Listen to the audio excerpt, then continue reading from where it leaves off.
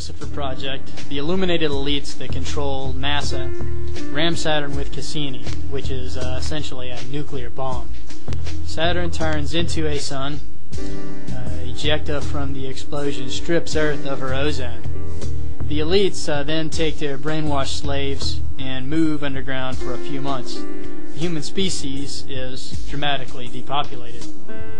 The elites later return to the surface, and using their space-age weaponry and technology, they kill off and enslave the survivors. Meanwhile, Saturn's moon, Titan, becomes a life-sustaining planet, orbiting a new sun.